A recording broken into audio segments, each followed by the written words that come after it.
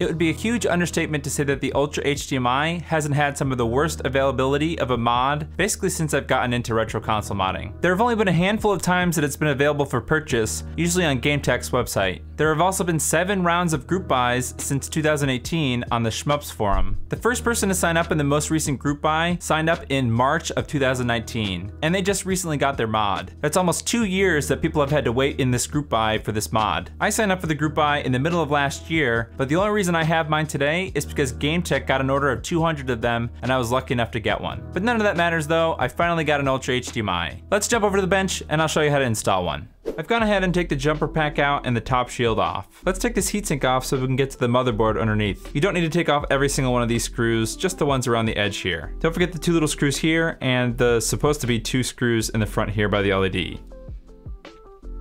Maybe we have to take these 2 ones out here too.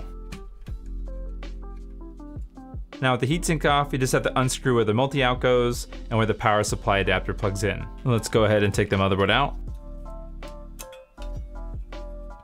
I'm going to be using the no-cut piece from LaserBear so that I don't have to cut a hole in the original N64 plastic. There really isn't much to this mod besides soldering these flex cables. I got the UltraHDMI that has the optional DAC here, so this smaller flex cable is going to be for that. Let's go ahead and worry about this big flex cable first. I'm going to be using the J-tip on my soldering iron to do this flex cable soldering. We're going to be soldering the flex cable to the right side of this RPC chip. This piece on the right side here is gonna get soldered somewhere else, not on the RPC chip. So we're really concerned with this main big section on the left of the flex cable. If you look on the board, there's a white dot here next to the 1 pin. We're gonna be putting the rightmost pin of the flex cable here, 1 pin to the left of that white dot there. First things first, go ahead and put a really tiny spot of solder onto your soldering iron and add some flux. Go ahead and line up the flex cable with the pins. It should be touching the bottom outside edge of the pins, not sitting on the pins directly. Then we're gonna use that spot of solder we put in our iron to tack down the right side of this flex cable.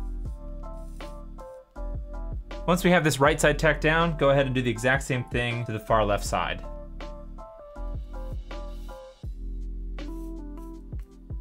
Basically, we're just gonna keep repeating that until all of those middle pieces of the flex cable are soldered.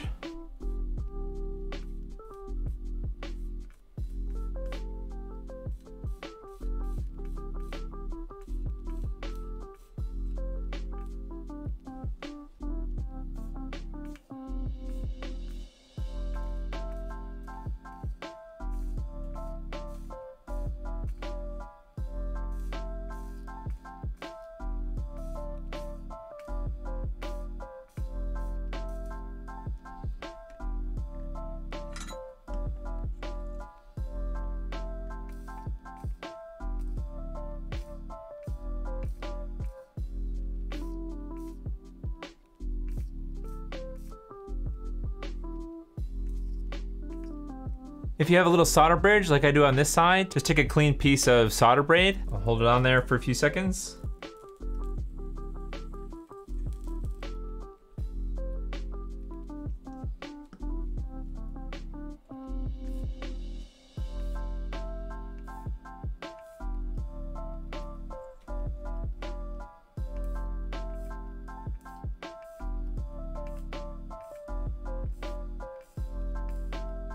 I could have kept playing with it a little bit more, but I think I'm pretty happy with that. Now let's take care of these 2 little flex cable pieces. There are 2 capacitors right here. There's one here and one there. Let's go ahead and tin the points that are closest to this flex cable. Go ahead and solder each flex cable to the capacitor. Let's go ahead and fold this flex cable. We're gonna have to fold it at a 90-degree angle right about here so that these 2 pieces kind of stick off to the right. And then again, right about here so that the flex cable ends up right around there. The soldering of this long flex cable piece is dependent on what CPU version you have. I have a CPU 04, so I can solder this long piece here to pin 16 on this side of this PIF chip. Go ahead and tin pin 16. I'll leave a link, by the way, to the installation instructions to figure out where you're gonna need to solder this wire depending on your CPU version. Then we can go ahead and solder this long wire to pin 16 of the PIF. Now this other short wire is gonna go to pin 27 of the PIF chip, which is right near the last pin over here.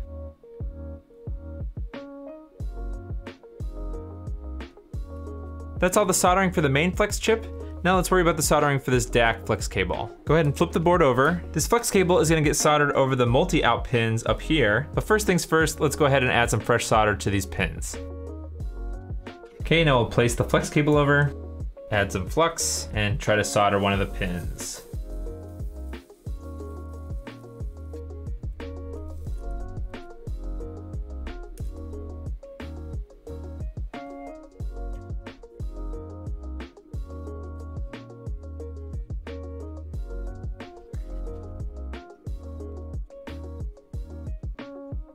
I'm just gonna go ahead and test for continuity to make sure I didn't bridge any of those pins. Nope, looks pretty good. I'm gonna put a diagram up on the screen for some components that need to be removed at the bottom of the board here. But as you can see on my console, it doesn't have any of those components populated. If your console does, make sure to remove every single one of the ones that is in this highlighted picture by adding some fresh solder to both sides, heating it up with the soldering iron going back and forth, and wiggling the component off the board. All right, that's it for the soldering. Let's go ahead and put this thing in the case. Before we do that, we have to go ahead and fold this DAC cable. First fold is gonna be right about here, and the next fold is gonna be right about here.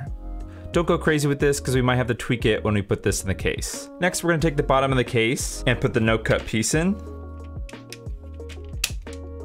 Now here's something that I'm not really sure about. The kit comes with 2 pieces of foam here, and I know this piece is supposed to go underneath the multi-out, and we'll get to that in a second. But the second piece, I'm not really sure where it goes. The piece that goes under the multi-out is supposed to rest on top of the mod so that it doesn't move when you try to plug cables into it. So I can only assume that this other piece does the same thing. The only good place I can see to put it is right here. So this is gonna pinch the mod from the underside, whereas the other piece of foam pinches it from the top. Please leave me a comment if you actually know where this piece of foam goes. It's really hard to find information about this mod right now.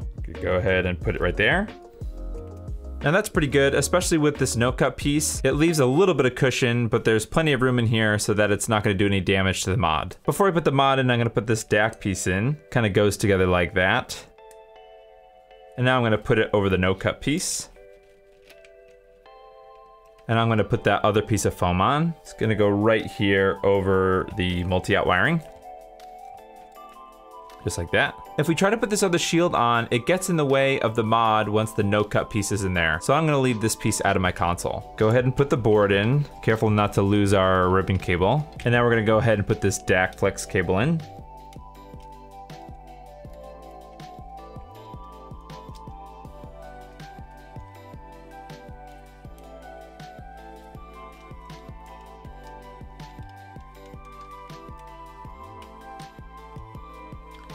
And now last but not least, we'll put the other flex cable in.